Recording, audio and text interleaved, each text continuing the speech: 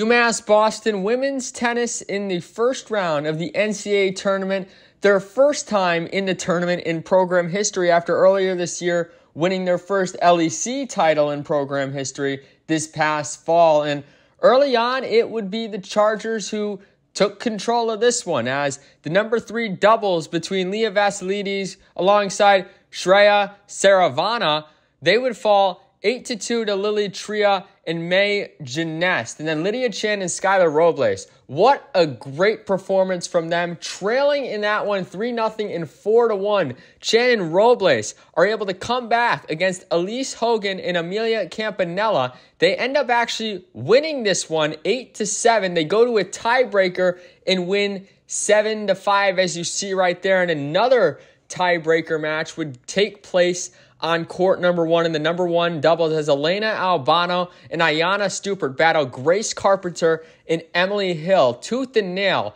This one, Albano and Stupert led 5-2, but then Carpenter and Hill come back and win 7-3 in the tiebreaker set. So 2-1 Colby-Sawyer heading into the singles. Lydia Chan would have a tough matchup against Grace Carpenter, and that would be one that was down to the wire. Elena Albano would take on Emily Hill in the number 2 singles, another one that would actually go 3 sets as well.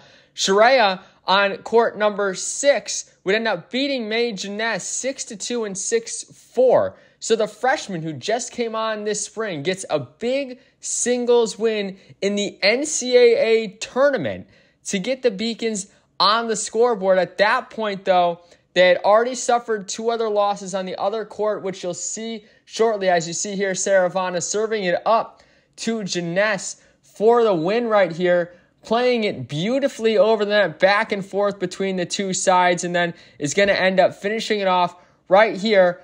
And you see the 2 players shaking hands at midcourt. At this point, the Beacons were just staying alive, but you're going to see Skylar Robles. She was battling through an injury in this one, and she played hard until the very end. She was taking on Mary Toms in the number 5 singles. Now, Toms would beat her 6-3 and 6-0, but a great performance by Robles nonetheless, battling through what she had to battle through to help her team out today. As we mentioned, winning that number 2 doubles with Lydia Chan in tiebreaker fashion, coming back from down 4-1. So a tremendous performance from her as she would fall in that one.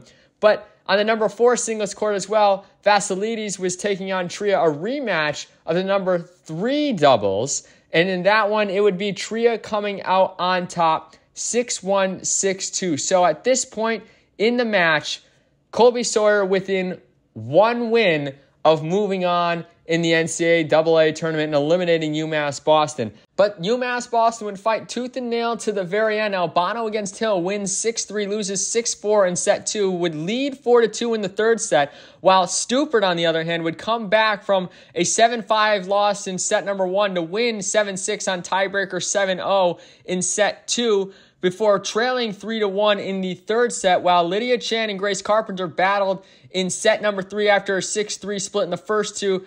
You see Carpenter ends up getting the win 6-4, and UMass Boston is eliminated from the NCAA Tournament. After a tremendous performance, they fall 5-2 to Colby-Sawyer, and they'll prepare to defend their LEC title next season at the start of September.